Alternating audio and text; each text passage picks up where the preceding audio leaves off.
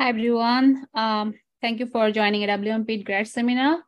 Today we have two speakers. Our first speaker is Sarah Griffith. She is a PhD student from Brown University, and her topic today is the Torelli theorem for graphs. Sarah, you can go ahead. Okay, so today I'm going to talk about this Torelli theorem. So here in the title, I say the Torelli theorem again, and the again here refers to the fact that there's a history of results, and in particular, something I would like to state if we get to it today is an extension of one of these results within a history, and all the results within that history are called like Torelli type theorems. So the stuff here is motivated by classical algebraic geometry. I don't expect to talk about that today, just like graphs and combinatoric stuff.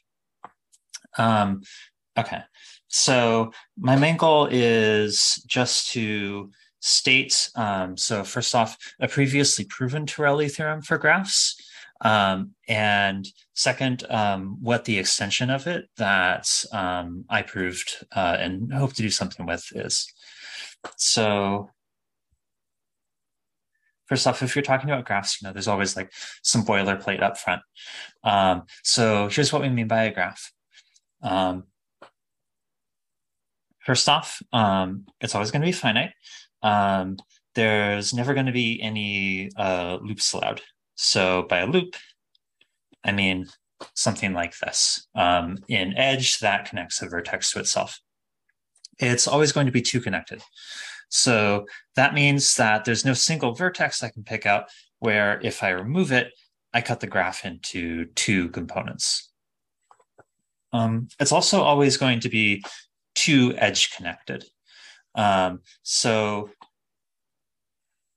what this means is that if I take a particular edge and I cut it, it never separates the graph into two parts. Equivalently, every edge is in some cycle that doesn't visit the same vertex, except possibly at the beginning, except at the beginning and the end.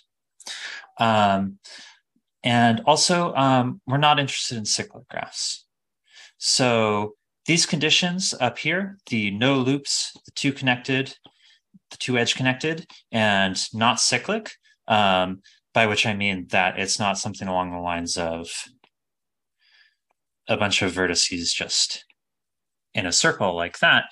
These conditions have to do with the limits of the ability of the objects I'm going to discuss to see certain features of the graph. So they won't really know about things like this. They'll get confused by things like this, and they won't know about things like this. And in this case, everything you can say is boring. So we're just ruling that out for that reason. Okay. So when we talk about graphs, we'll call them G or H. And if you see me write G or H, I always mean that to be a graph. Graphs always have some specified orientation. That's really important to the data of the kind of objects we're going to define. But the orientation itself doesn't actually matter. So what I mean by an orientation is that each edge is going to have a specified target vertex and it's going to have a specified origin vertex. And finally, let me mention that the graphs we're talking about, we haven't ruled out multiple edges. So something like this, where there's two vertices and two edges between them, this is perfectly fine. Okay.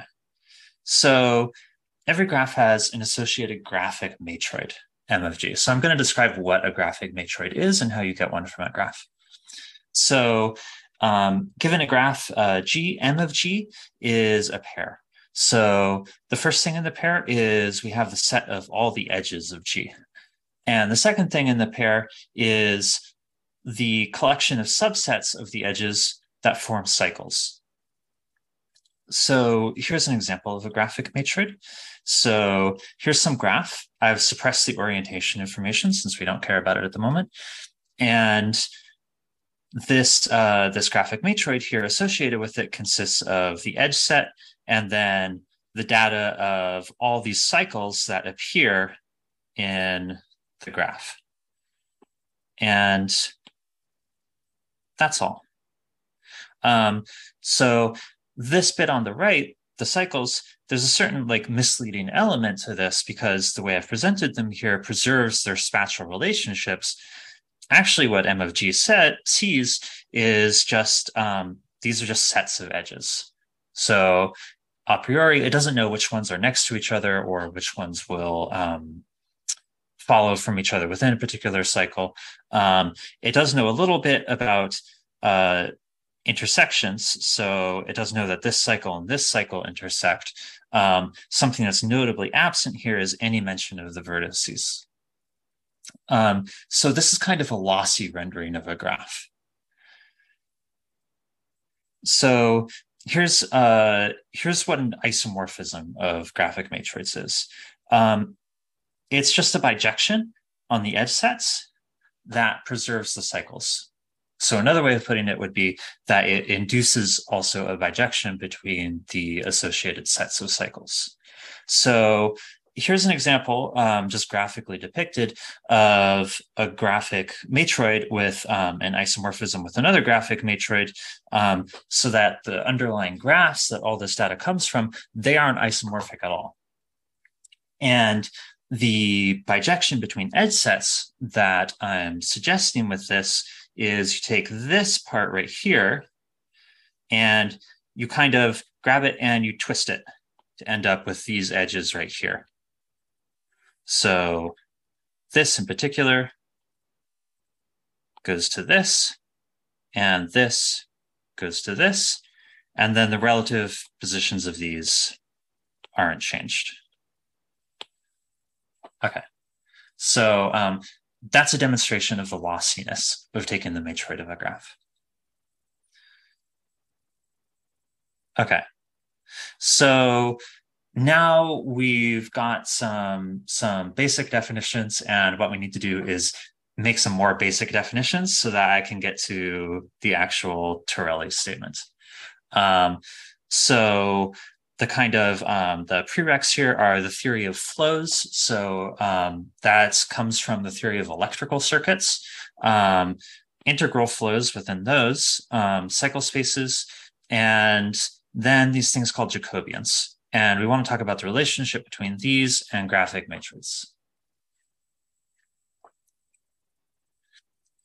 So if we have a graph, we can construct a vector space called the cycle space. So it's suggestively denoted by H1GR. So you can think of it as first cohomology of the graph. And it contains, in particular, a certain subgroup called the collection of integral flows, which is denoted by H1GZ. So it's like the integral first cohomology of the graph. So here's how you construct these objects. So first, you have a vector space, the one cochains on G. And these are functions from the edges of G to R. So you can think of those as weightings of the edges. So you've got a vector space of those, and this has a canonical basis that we take to be orthonormal, consisting of the indicator functions for particular edges. So if I have an edge, I denote E, I denote its indicator function by E star or E dual. And this is our basis that we always think about. So within this, there's a subspace of what are called flows. So these are the assignments of weights to edges so that for all vertices, the weight of incoming edges is equal to, the total weight of incoming edges is equal to the total weight of outgoing edges. So you can think of this as assigning amounts of like fluid or something like that that's flowing through edges, and they have to pass through vertices, and you expect each vertex to have as much fluid flowing out as is flowing in. Okay, so this vector space right up here, the one cochains, just from the fact that we have an orthonormal basis in mind, this has an integer lattice inside it. and that consists of all the vectors that, if you write them in the coordinates of our basis, just have integers as their coordinates. So if we intersect this integer lattice with the space of flows, that's the thing that we call H1GZ, the integral flows. As it happens, the integral flows are themselves a lattice inside of H1GR. And to be completely clear about what I mean by a lattice, I mean something that kind of acts like the standard integer subgroup of Rn that you're used to. So it's a finitely generated abelian group. And if you take all real combinations, it turns out that it's full dimensional. So it's a discrete subgroup that spans your vector space, is one way of putting it. Okay, so here's an example of how these look like. So this is like just small enough that you can like actually do some visualization here. So H1GR, in the case of this particular G right here, is the R span of the following integer combinations of weights on the edges.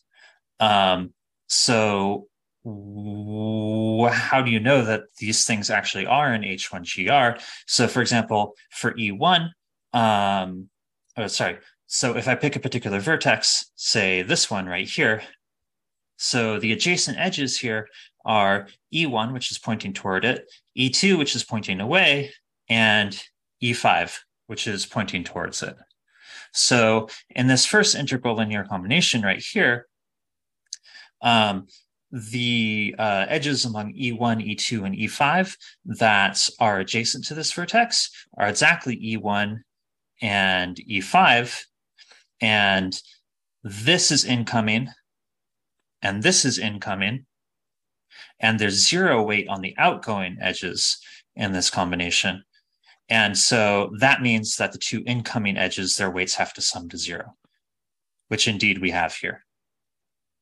So one way you can think of the negative appearing here is this edge is pointing towards our vertex, and we think of the negative as saying, well, if there's like fluid flowing through this or something, then it's flowing against the direction that the edge is pointing in.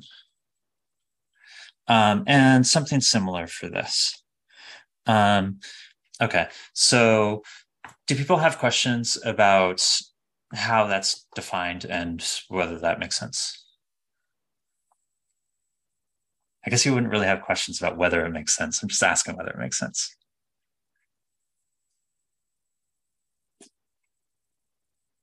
Also, great excuse to take a sip of water. Okay. Allison, yes, please feel free to interrupt with questions. I don't mind. So H1GZ in here turns out to be exactly the Z span that is all integral combinations of these things right here.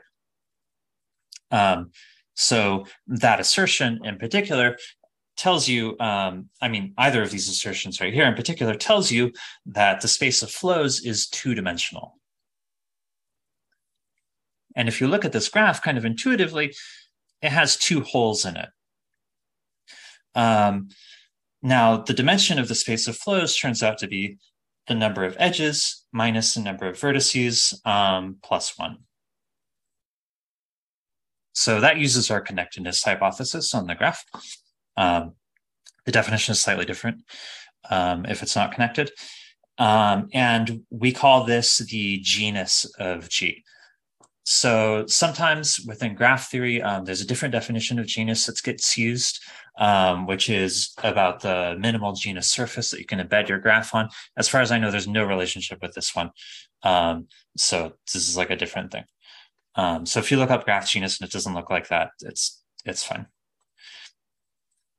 Okay, right, and this genus like really does capture kind of the topological information of how many holes there are.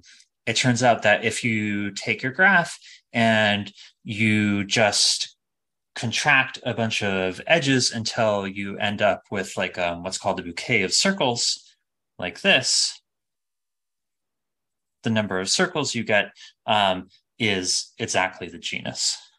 So, I mean, you can contract every edge and then you would apparently end up with genus 0. So when I say contract a bunch of edges, like there's a little bit of strategy to it. Actually, you contract all the edges of a spanning tree. Okay. So this lets us define an object associated with the graph, which is called the graph Jacobian. Okay, so what is a graph Jacobian? So you take your space of flows and you quotient out by the integral flows. And the thing you get is a flat metric torus.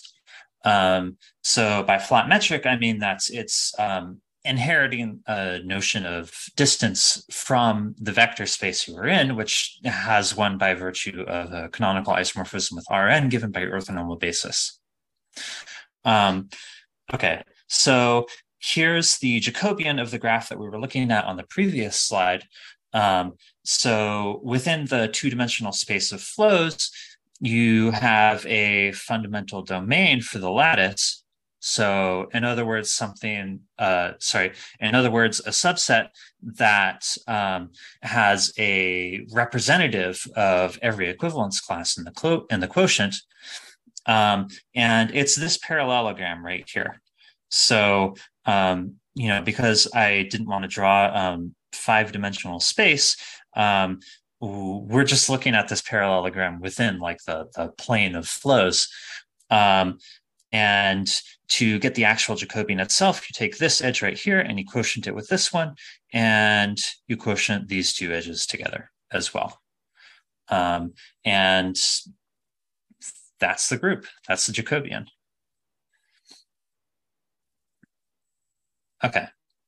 So here's what the prior Torelli theorem for graphs says. So it's about the relationship between the Jacobian of a graph and its matroid. And it turns out they are pretty closely connected.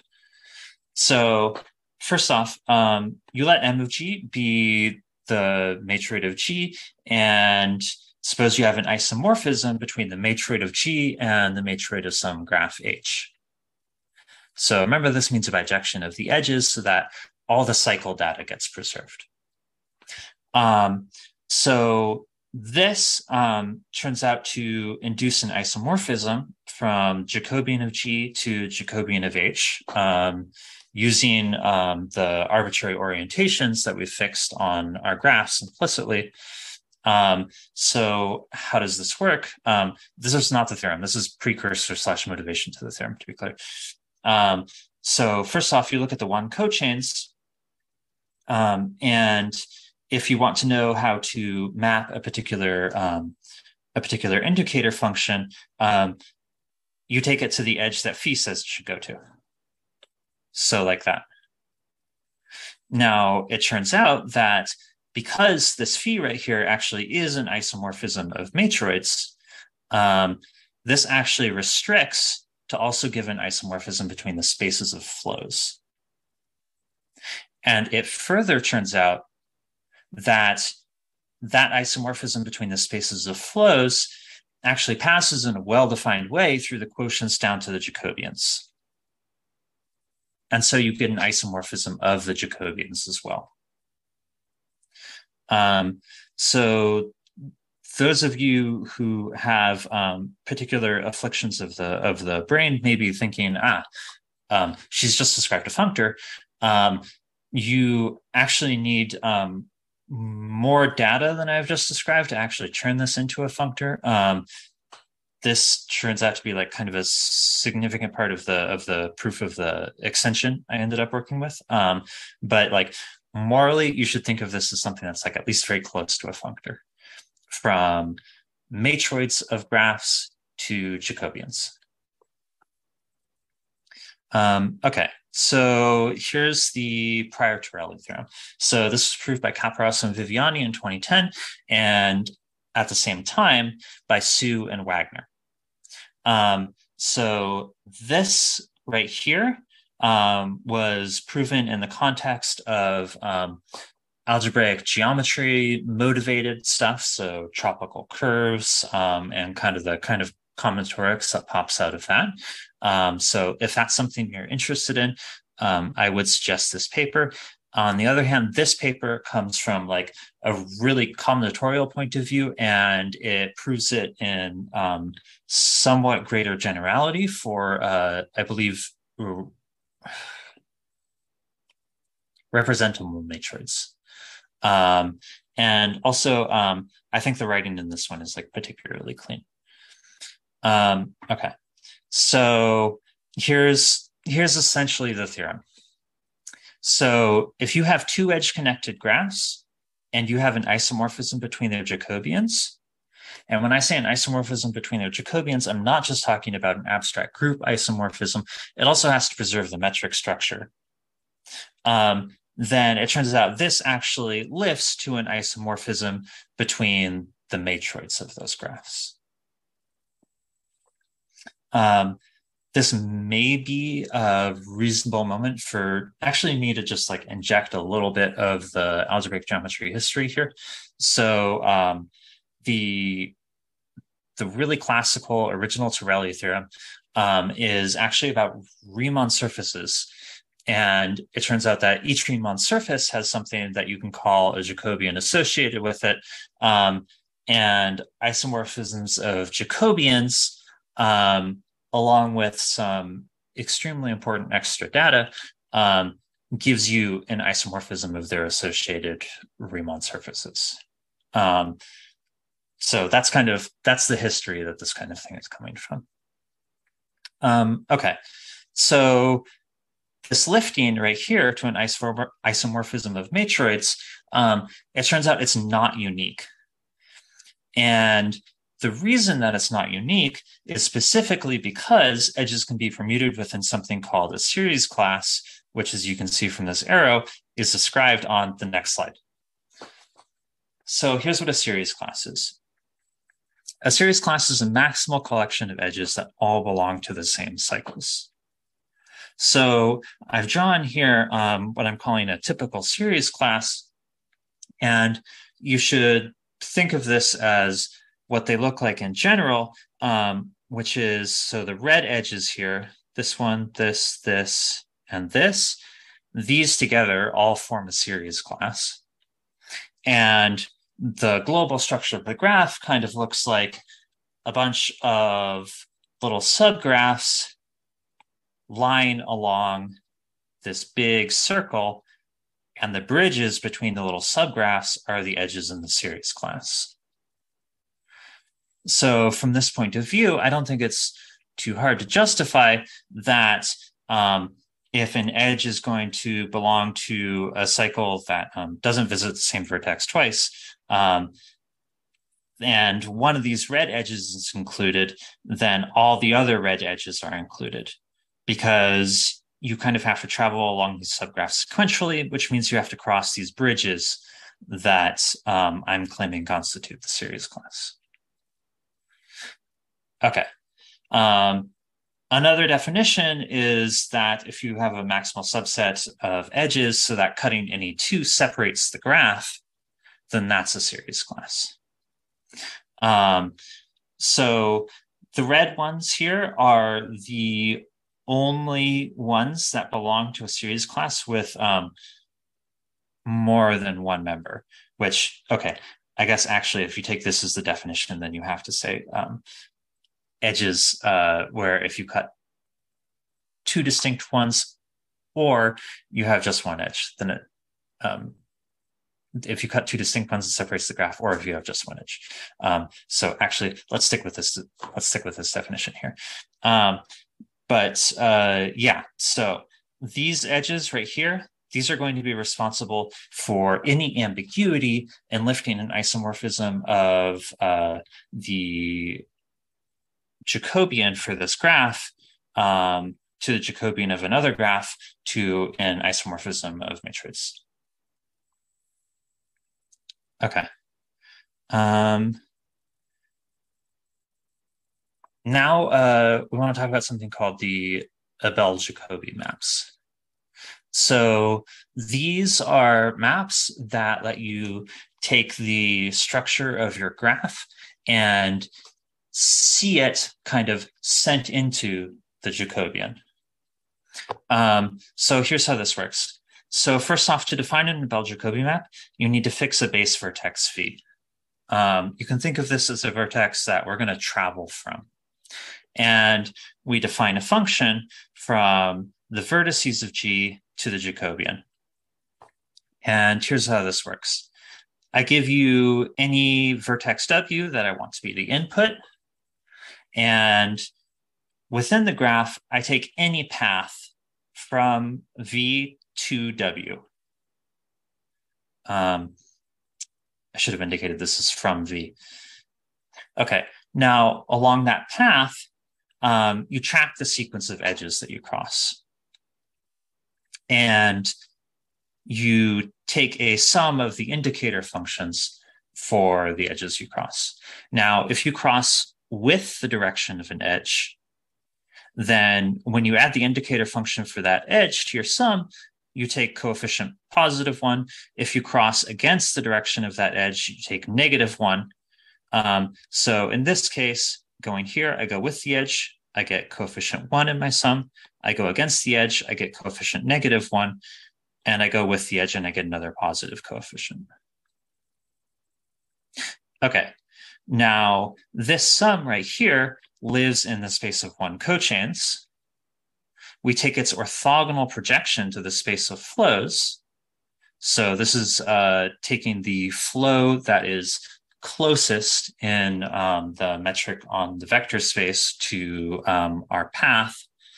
And then we pass that along to the Jacobian, quotienting out by the integral flows. Okay, so once we've got the definition of the first Abel-Jacobi map, we can define higher ones. And the way that works is we take the nth symmetric product of the vertices. So that means just collections of n vertices, not all necessarily distinct.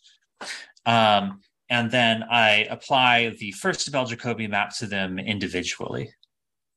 So if I'm looking at the nth Abel-Jacobi map, the input is going to be n vertices, and I take paths for all of those individually.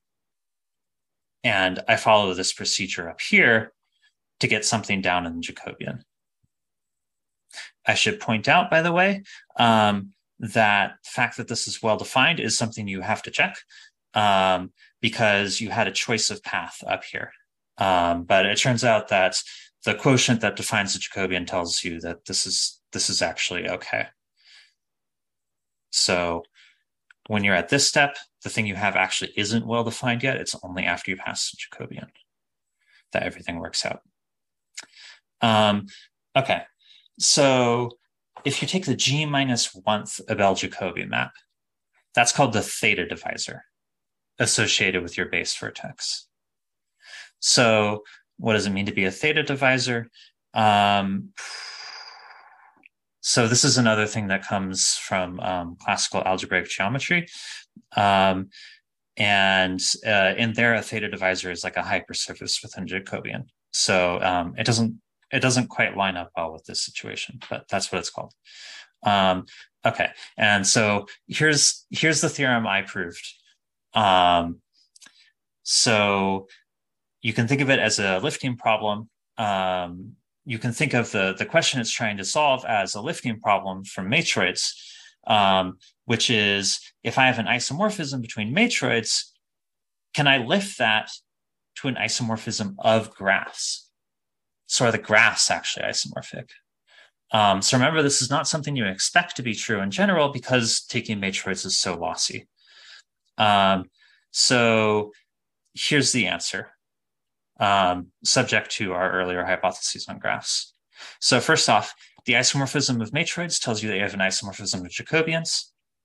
And then you check whether there's an edge G so that this isomorphism of Jacobians takes the theta divisor associated with the target of that edge to the theta divisor associated with the target of the corresponding edge in the other graph.